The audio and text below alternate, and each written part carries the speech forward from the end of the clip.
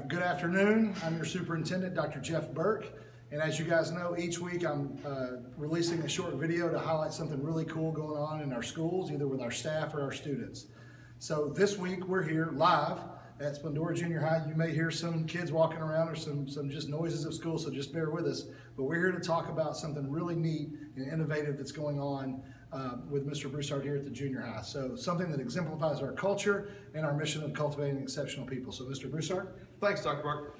Every spring semester, I like to have our staff refocus on what they're doing for the semester to really engage a lot of the work we do with capturing kids' hearts. I also stole this idea from John Gordon, an author, and we like to reflect on what we've done in the fall, think about what we need to work on and focus on in the spring, personally and in our classroom. So I ask our teachers to come up with a one-word focus.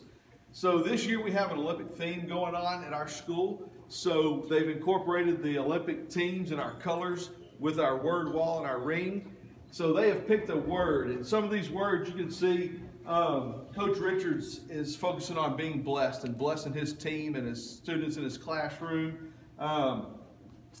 Here we go, Miss Kate is hope. She's providing hope for her students and stuff. So each teacher and staff member in our school has done this to focus on what they can do to become a better person and be better for their students in their class. So this is Splendora Junior High's one-word focus wall. And as you can see, they said one word, one team, SJH in 2022.